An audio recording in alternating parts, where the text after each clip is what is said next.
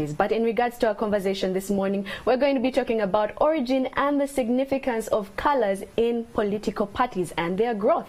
I am joined by two political analysts this morning, one and only Mr. Siraj Chifampa. Please forgive me, yes, Chifampa. And on the one and only another political analyst that you might have seen and had is Mr. Wambucha Nderesa. You're most welcome. Good morning and good morning, listeners. Now this morning, as it stands, the origin of political parties has changed and has switched. Their identification is no longer as we used to know it as. Within Uganda, registered under the Electoral Commission, we have 25 political parties. Yes. All we know of is perhaps 5 of them, or even 3 for some people. And it has moved from just the signs that they used to be, one being this for the NRM. We had this as well, if anyone remembers it. We also had the open palm, and yes, as it stands right now, if you walk past someone wearing the color red, it no longer signifies Valentine's, but it could signify people power, our power, some people say. That's the conversation we're going to have this morning. You're most welcome once again. Thank you. Thank you. We'll just start with the fact that where do political parties start in regards to colors? Maybe before we do that, to see where they started is that colors, or politics of colors, or the power of colors is one way of communicating. Okay. And you have just stated a while ago that there are very many political parties. I'm told in Uganda there are about 28 registered political parties. And therefore, for purposes of identity and identification, you have to use a simpler way of identifying which group from the other group. So color politics is about identity formation and identity identification. But also at times it has got meanings. It carries a certain meaning. For example, traditionally, historically, red signifies socialist revolutions. And green, some people now associate it with the Green Party, that is environmental issues. So it differentiates them along those lines. And the white in Europe, it used to signify royalty, the monarchists, and so on and so forth. So in Uganda here, I think the politics is so complex, and to reduce that complexity into certain meanings, parties have to use certain symbolism. It may not only be colors, it could be slogans, it could be certain catchphrases to differentiate one group from the other, considering that our society is also still peasantry, and the levels of literacy are still low. So you do not expect Ugandans, most Ugandans, to identify with a party based on programs or ideology. So in the absence of ideology or party program, then what simplifies and creates meaning towards a political party and identification would have to be a color. However, the colors do change the meanings with time. Okay. So red used to signify UPC. Now it has moved on to... No, before it moves on to people power, I think this very season, this red signified those who were opposed to amending the constitution. Yes. To provide for no term limits or presidential age. So it was actually Tojikwata color. Now Tojikwata color has been appropriated by Kyagulanyi and people power. You never know tomorrow what it would signify. But by and large, I don't think that the color today, like this people power color, has much to do with ideology or programs, because red signified in history the socialist, revolutionary, progressive movements like Che Guevara's and the like. I see even is it Barrett put the star. Barrett, yes. Put on the cape. I don't think that even the population here in Uganda understands and knows the history of that revolutionary, socialist, progressive movements that used to use that color and those barrets to signify socialist, revolutionary, progressive movements. But nevertheless, they can make a statement. Okay, so Mr. Siraj Chifampa, if we're to have this conversation from what Mr. Nambesha is saying, could we say that perhaps the presence of colors now signifies our lack of ideology within our political systems? First of all, I just want to take you back a little bit on the issue of colors. True, like the professor said, that it was a kind of identity for the various political belongings or groupings. Now, when you look at the trend of politics today, yes, world over, not only in Africa, there are revolutionary colors that are sweeping across Africa.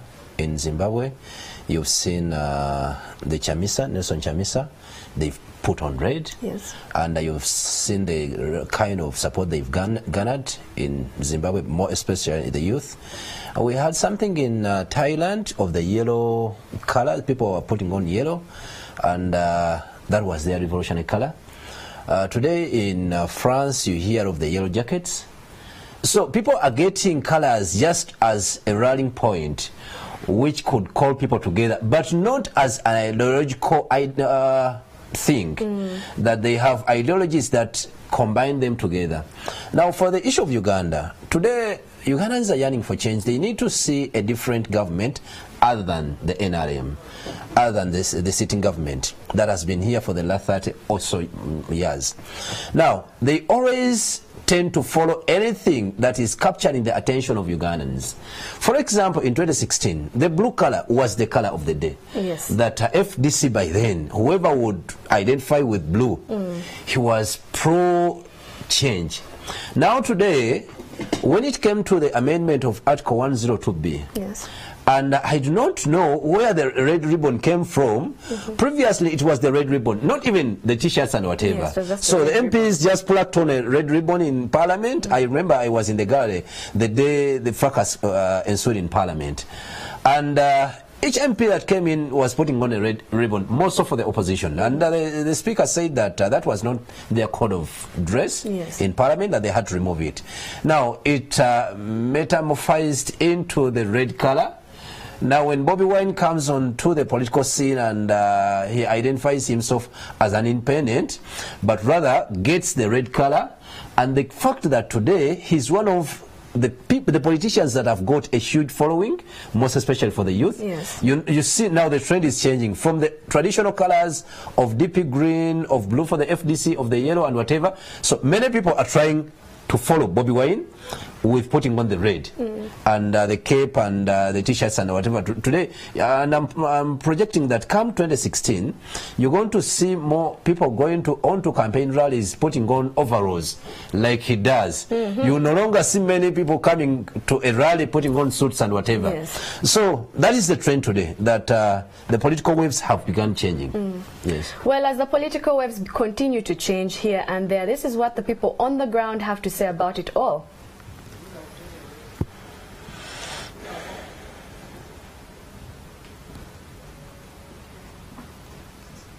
As we get onto that bit with our technical issue right now, as we continue the conversation, I think the biggest thing right now is, do we think that these colors can take it any further? Because yes, they have garnered the numbers, as we can see from the political rallies, right?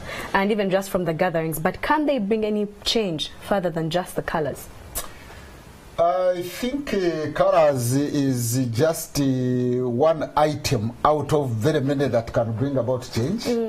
As we have just pointed out, actually, after the breakup of the Soviet Union, we had very many revolutions in the former Soviet Union, actually identifying themselves with colors. There was the Orange Revolution, the Velvet Revolution, the Singing Revolution in, I think, Estonia. So identifying those ones. However, you see, the objective conditions must first be right. So if the objective conditions are right, the color politics is subjective. It is just mobilizing people and falling on fertile ground. So unless the objective conditions are ripe, then you may not have that that change. What should be these objective conditions?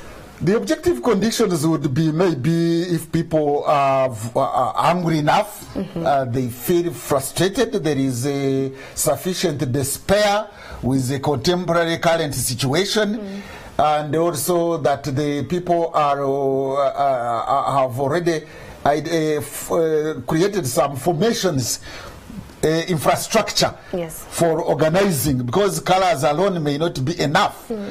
and maybe they are the right leaders to do the leading. So if the objective conditions are ripe, I have heard people even say that maybe people power doesn't have a program or others don't have a program. Some of these movements are not necessarily inspired and motivated by programs. Even you know, these songs, even symbolism. Yes. Now those of you who know some Christian theology, there is what is called eschatology. Eschatology, the end of things. Now you can see, is it Engure? Yes. Is kind of an eschatological promise. So people can be whipped up, and their sentiments and mobilization can be whipped up by such slogans or by such colors or certain symbolisms. And you can see politicians are becoming creative, coming up with certain symbols to whip up, to create more of these subjective conditions that will work, that would work on the objective conditions. So it depends upon whether the objective conditions of, say, people feeling that they are discriminated, that maybe there is no social justice, that maybe there is no political justice, maybe minorities are left behind, maybe certain groups or social groups or class groups have grievances. Those are the objective conditions. Then the color politics are the subjective conditions that will be put in the objective conditions to eventually realize their cause. But otherwise, I don't even see the colors in Uganda representing a cause per se.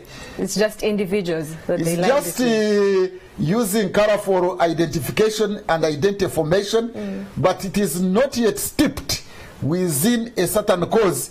Like I told you earlier on, that red symbolized a cause for socialism.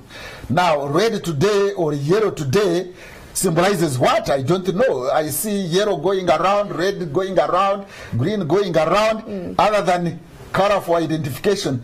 What cause does yellow stand for, or does green or red stand for, other than using it as a mobilization instrument? This is instrumentalizing colors.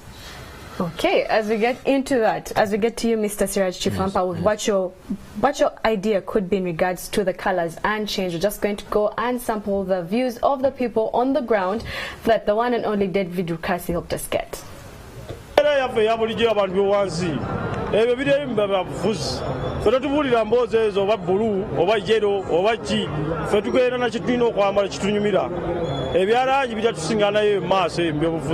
Never to China, we said, we can be able to Febisana Biakunya send his office to be out.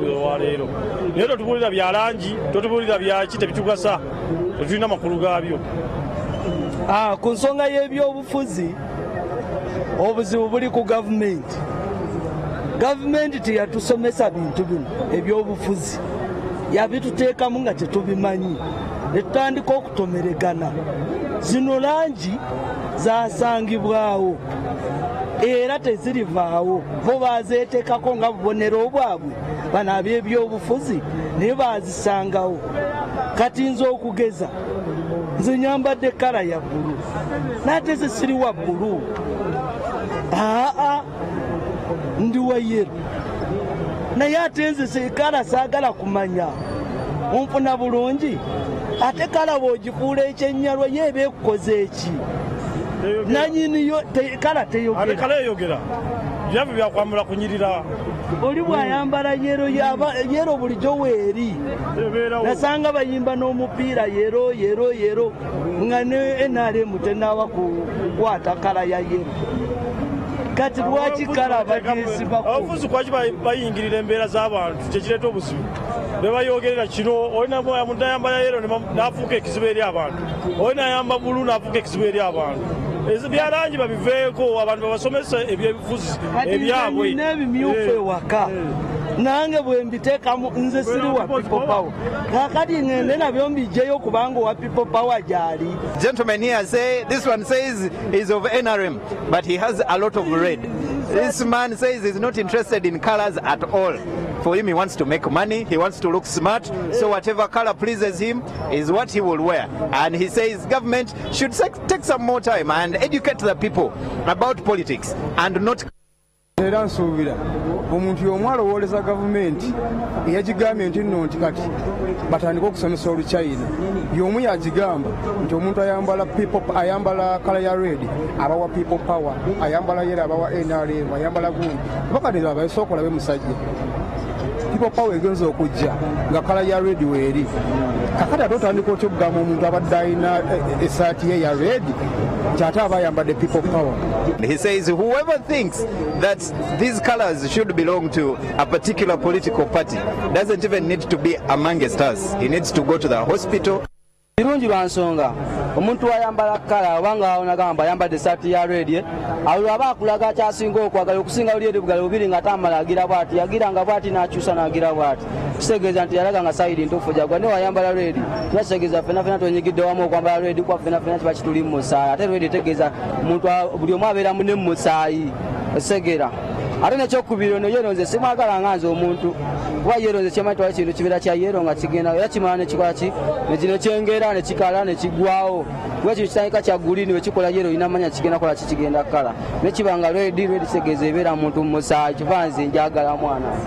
Omulide. He says he loves red personally because he thinks yellow is a sign that things are ready and they're about to get rotten anytime soon. But red is his color and it represents him. I also can ask you a question. Who originally created the colors? Who created the colors? Is NRM who created the colors? FDC created the blue. Before FDC was formed, was there anything called blue on planet Earth? Before NRM came to power, was there anything called yellow or not? Therefore, who created those colors? In a natural world, we find green. Does it mean that green was created by DP as a party? Bwe tuba twambala green, bwe tuba twambala yellow, bwe tuba twambala red, bwe tuba twambala blue oba black, ekiri mu mutima kyekikulu oba kala kyekikulu. Reality on the ground. The gentleman says this whole affiliation with colors and politics is useless. Colors have been here for a very long time. These politics and its FDC has just been here yesterday, so is NRM, so is People Power. Why should we affiliate colors to any of these political parties? Morning at NTV, we are live talking to our people, Omuntu Wawansi, and trying to find out from them their opinions on a couple of issues here on Namirembe Road on a very beautiful day. Good morning. Omuntu eddembe lyaleetebwa mu Uganda. Omuntu wa ddembe okuwagira kyakola kyayagala. Kati owa People Power ye nga bwalaba alina okuwagira People Power ye okuleka abakoleramu effujjo n'owa yero naye waddembe okwagala yero ye owulidde kubanga buli muntu alina bwafonera ki emirembe emirembe egyaleetebwa n'owa DP naye bw'ati naye kyesina bakumanya ojjako okuwulira Gundi bamukutte ne bamukuba olw'okwambala emyufu nedda ekyo tekiriyo okuleka abantu abamu bakola effujjo kwegamba nekyonoona kala ye eri mu bantu abalala owulidde abamu tebakola ffujjo naye simanyi oba lwaki kigenda bwe kityo nange sikimanyi. Gw'olina kala eyiyo gy'oyagala eyiyo? Nze nina kala eyange. Naye togyambala? Sigyambala naye nga mmanyi nti mpagira gundi. Gukala lwaki togyambala ne tubeera wamu? Engeri gyenkuze nasigala kuwa buwi bantu magezi. Abantu bano abaawudde kala ne baziteeka ku bibiina ne baziteeka ku ndowooza z'abantu obawa magezi ki?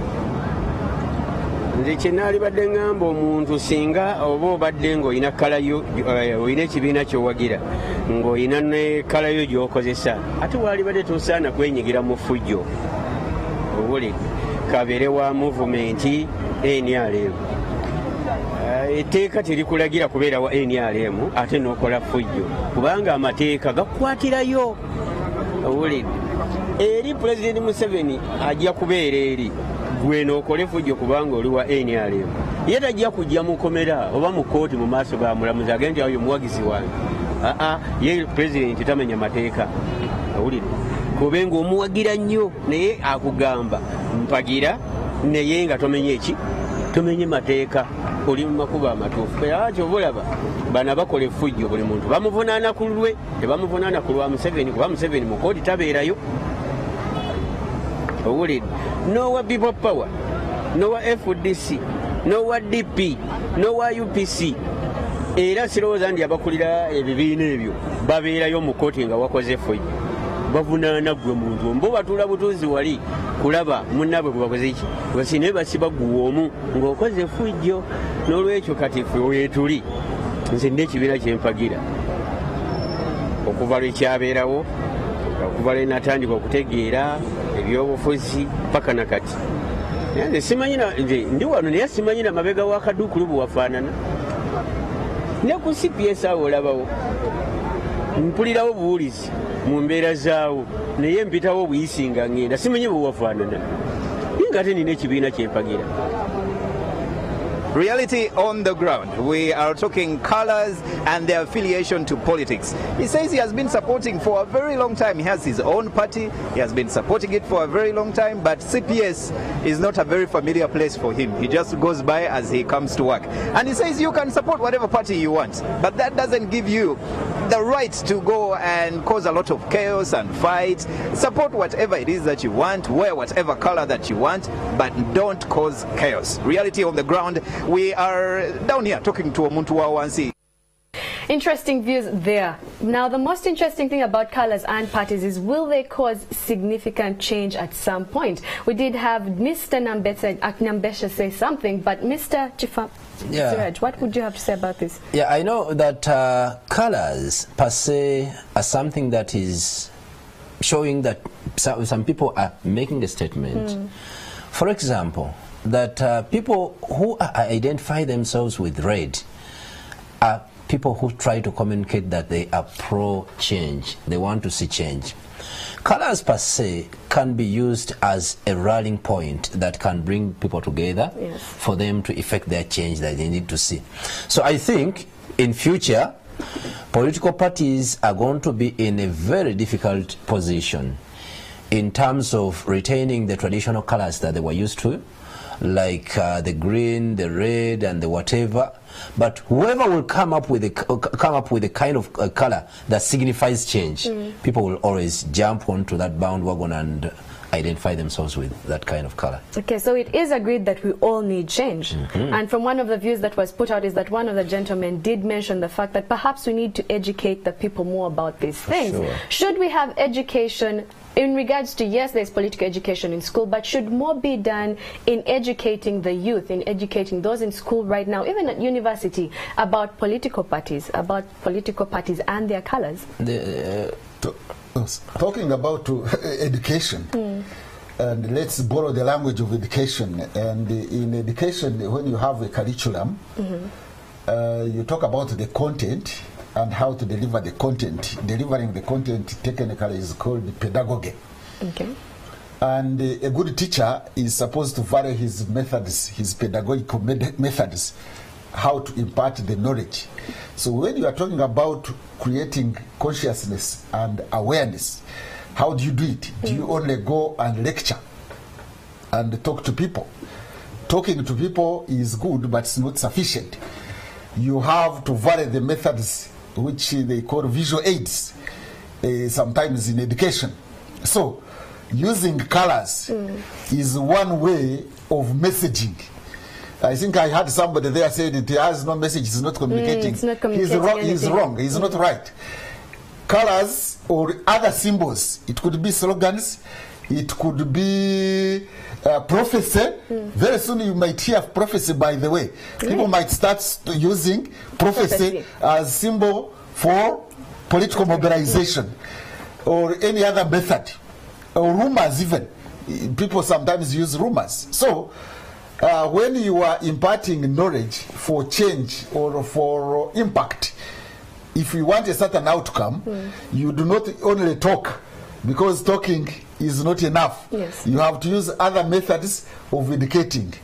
And now the politicians are talking, they on the podium and talk, they send the messages through writing or through television and whatever, but they also use certain learning enhancing methods and using symbolism, symbols as color.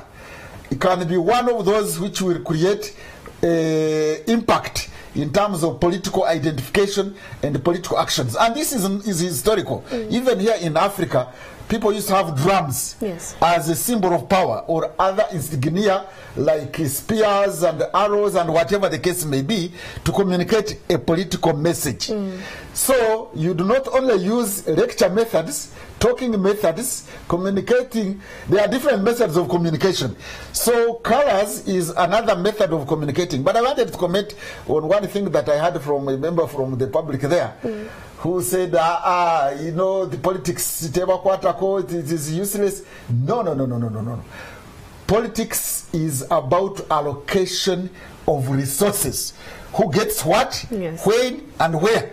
So for him to think that politics is useless, he is not educated, really. Politics is very important, and a citizen, a good citizen, as opposed to actually to a good person, there is a difference between a good citizen and a good person.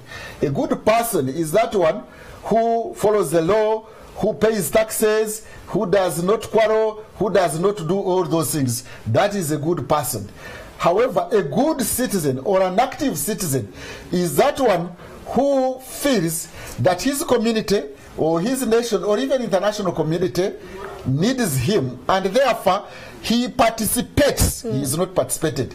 He participates, or she participates in shaping the future, the good future of his community. So we need good citizens who are active in politics, also in community affairs, or generally in public affairs. So for him to say, you know, if you are politics, he's the one who is going to cry when there is a certain high tax that he cannot pay. He's the one who is going to say there are no drugs in hospitals, the children are not going to school or not getting quality education. That is wrong to me, and but I appreciate their levels of understanding politics. Otherwise, colors are part and parcel of politics. Symbolism is part and part of politics, historically and now.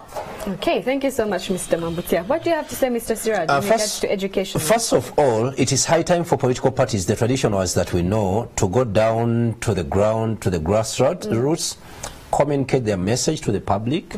Secondly, the government should open up space, political space, for political parties to have the opportunity to reach out to the masses. Otherwise, today, when we talk about the training and educating of the masses, when NRM goes to Chankwanzi, the National Political Training Institute, whatever, they do not recognize it as a national political institute where DP can have an opportunity, FDC or any other party. But rather, when a sitting government takes over, they will consider it as their very own, disregarding other political parties. So one, government should open up space for other political parties to have access to the masses. Otherwise, government might see that it is closing the political space for other political parties to go down to the masses, like buying their political rallies and many other things, like the music shows for Bobby Wine and many other things. Something amorphous like the people power, which has nothing to do with political parties, will come and sweep up the entire country, which will even undermine the political parties themselves, NRM inclusive as well. Secondly, today, when you talk about training the masses, I was not here, but my colleagues are saying that UPC, during their time, even in schools, children will be taught about UPC. The NRM government in the past, that in the recent past, President Museveni was agitating for involving the mustard seed in the curriculum, so that students should be taught about patriotism using the mustard seed. So I think this is the time for political parties today, regardless of whether you're the ruling political party or whatever, to go down to the masses and begin communicating ideas, ideologies for political parties, for people to begin identifying themselves with particular political parties, knowing what they stand for. Okay. Yeah. As we wrap this up, I'd like to ask both of you one simple question. Where does this leave our political sphere within the country? We're now putting more of just colors, nothing else in regards to ideology, none whatsoever. But where does it leave our political sphere as Uganda in 2019? Because that means we are closer and closer to 2021. No, we are talking about civic education, and my colleague here and you have been talking about civic education. Yeah, and I told you a while ago that civic education, which is about communicating to the general public, it does not use one method. It uses different methods of communicating.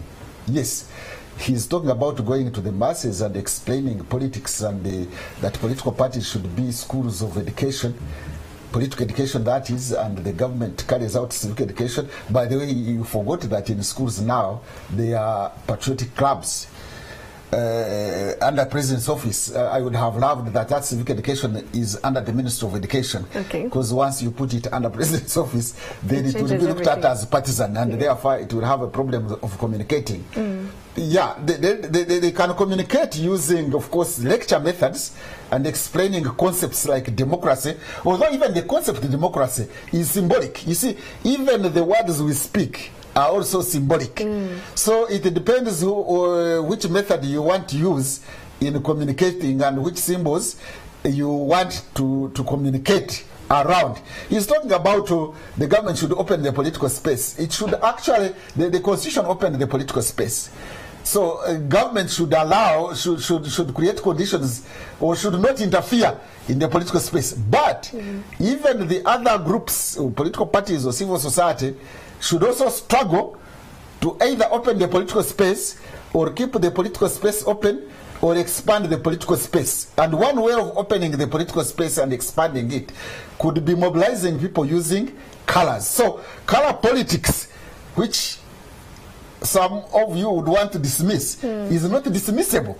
It is an instrument. It is instrumentalized for opening the political space. It is not only color. I was just mentioned a while ago that they are now appropriating religion in an eschatological way. It will be in a prophecy way. It will be in other ways. They are appropriating colors. I mean, People Power has appropriated color red, which actually originally was UPC, and later it was Tojikwatako, but it has appropriated it. So politicians, because they want to pass on a message, they appropriate certain symbols. But you can, I have heard, let me correct this one, I have heard even people say that people should not use colors, and people should not even use religious language and religious eschatology, or whatever the case may be. Why are they saying it now? First of all, Uganda's politics has been steeped in providence. Our motto, for God and my country, that is already a religion. Yes. Two, our anthem, "O Uganda, may God uphold thee," and actually, after we have sung the national anthem in Uganda at public meetings, I don't know why we even go for prayers, because the national anthem itself is a prayer. So why haven't they questioned the national anthem having been a religious prayer and worship almost? What about "For God and my country"? Yes. So people appropriate, politicians appropriate things from religion, but religion also sometimes appropriates. For example, we have got liberation theology. There was in America at one time, there was what was called the social gospel. So they feed into each other, and there is now what we call political Islam and things like that. So we have to contend with these political or public issues, and there is cross-fertilization and appropriation from one side to the other. Where it leads us, well, we are in politics, and people can appropriate all different symbols, and there is nothing wrong with that, in my opinion, provided you don't abuse it by using it to harm others. But as long as you are not harming others, you are free to appropriate language, symbolism for purposes of communication. Okay. Mr. Siraj, what do you have to say about that as well? Briefly, that one, we are going to lose political royalty. That we grew up someone saying my grandfather was a DP, my father was a DP, our family is a DP. This kind of waves that are sweeping up the political spectrum in Uganda are going to reduce the level of political party royalty. Secondly, where we're heading, if at all political parties do not carry out civic education, like we've said, and trying to build structures and recruit more members to their political fold, very soon we are going to see that political parties will soon become irrelevant in the politics of the country. As we go ahead, I prophesize and project that come 2021, red is going to be the color of change. Okay. Now, I do not know whether... And yellow is going to be a color of what? And yellow will be a color of the situation should remain as... The status quo should be maintained. Like it has been. More of the same. More of the same. Like it has been. Now, when we come to 2026, probably, another color might emerge in the middle. Yes. Probably a certain white or whatever color. And when we go to 2026, you would see the red would have changed, the wave would have changed to a certain color. So this kind of uncertainty in terms of political loyalty is going to be so much visible in the coming years. Okay, and as we speak about the uncertainty of the political parties and how they may not actually be able to survive this, we also had Mr. Mambusa talking about the fact that we have to expand the space here and there. Let's talk about the iPod Summit. The fact that they want to strengthen political parties within that dialogue. Do we believe that actually we can strengthen the political parties, and how can we do it? I have reservations about iPod. In principle, yes, I agree with iPod, and there should be a dialogue so that there are certain agreed minimum standards to play politics. But the way iPod stands now, today, it is as if it is a space for... is it supposed to be for dialogue? Yes. To me, it seems as if that is a space for some of the political parties and political players to be dialogued or participated rather than participating. Okay. Because please explain that. To explain that one is that in the ideal situation of participation, where you are not participated but participating, you must first of all assume that the space is equal or provides equality. That is, all the actors in the space go there as equal, but not with hierarchy. But the moment you begin having hierarchy, there are those who are meeting others and standing still to meet others, then you begin to see that people are being dialogued instead of dialoguing. In other words, it could be a space for actually using as an instrument. Instrumentalized iPod could be instrumentalized to actually control the others. But otherwise, in principle, iPod is okay, provided some people are not participated. Now, when you are participating, you also need to have an agenda, an agreed agenda. Agenda. Now, within the agenda, if it is politics and you want a legitimate outcome, you must also agree as to how you are going to implement what you agree. But if you just go in a meeting to agree without first agreeing, talks within talks, agreeing as how you will put into practice what you have agreed upon, and the modalities of ensuring that what you have agreed will be implemented, either informed by law, yes, or by the constitution, then what you are just participating in is for people manipulating the space. In other words, there are people who are trying to participate others or dialogue others rather than actually going for a genuine dialogue. And there is even this dialogue that we are talking about, the national dialogue organized by the elders and whatever. Forum, yes. I have failed to see how they want to carry out that dialogue without first agreeing as to how the outcome of the dialogue will be actualized, implemented once you don't agree on that one, then you are creating a space for some people being participated.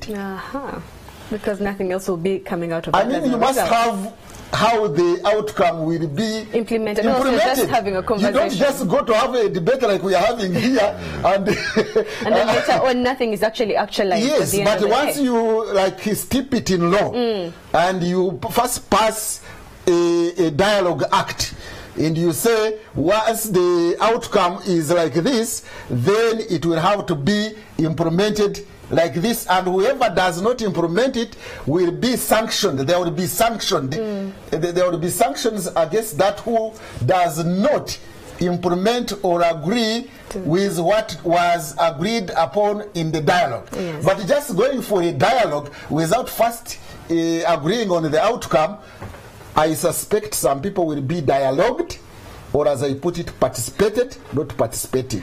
Moving away from participating and being participated and dialogued, Mr. Siraj, what do you have to say? One, iPod was an idea that political parties should always come together and talk. Yes. Things that unite them as politicians.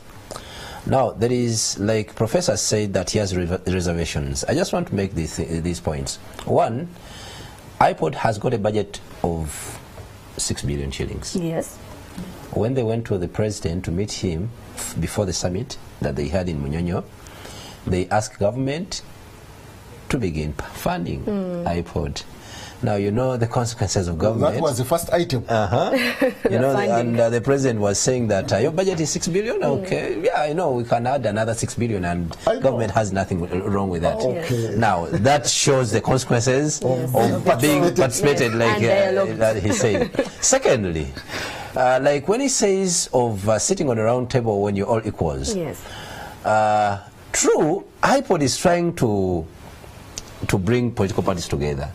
But there is a politician that I spoke to who told me that iPod is actually killing political parties. It is. How is it doing it? That in the past, political parties here had ideological parties elsewhere internationally. DP would always liaise with the DP in America, CP would liaise with the CP in the UK and many other political, which would do the funding of political parties. Now all those programs were killed and destroyed, that a DP in America cannot fund a DP in Uganda. Why? Because they would tell you that iPod is even providing some money to the political parties. Secondly, government is funding the political parties. We have a docket in our budget where we fund political parties.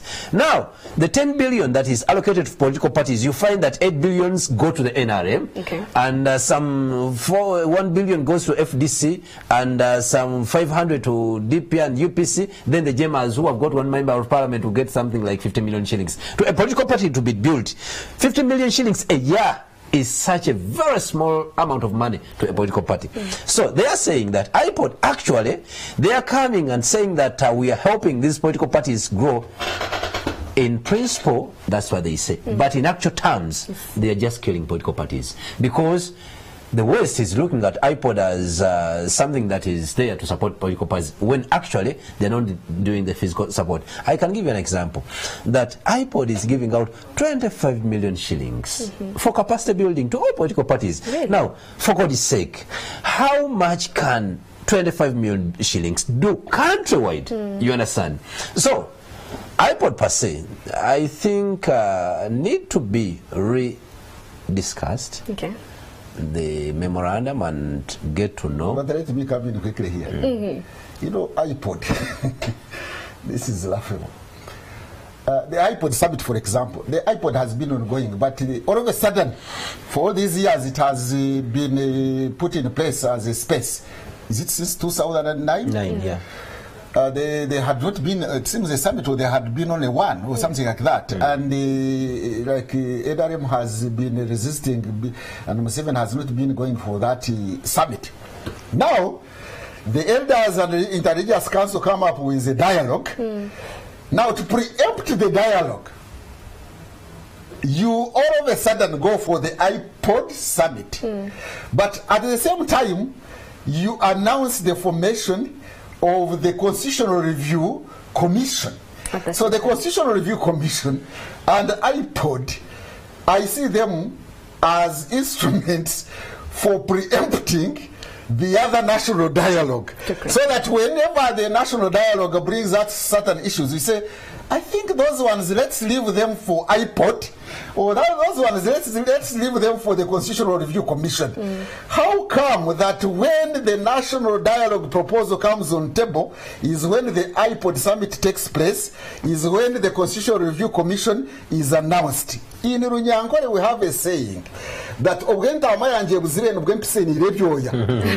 how come that there is a coincidence that when my ship is lost is when the hyena starts defecating wool?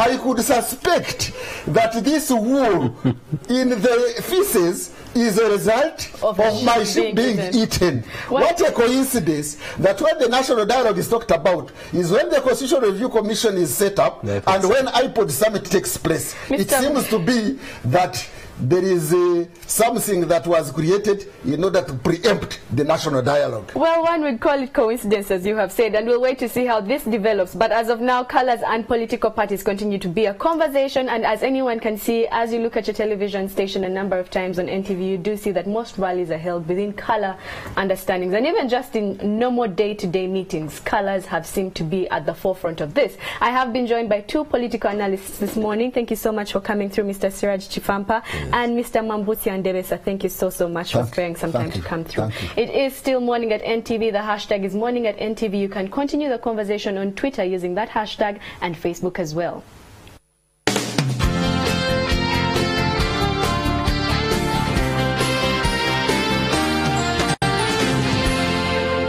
You're watching Morning at NTV. From Uganda's political and economic capital to your district. There are very many youth today who are unemployed. The veterinary doctors who are trained are being replaced by soldiers. From Karamoja to Soro, from Bududa to Gulu, we are on the way to your district. We all can do something if we are united to end sexual and gender-based violence. The police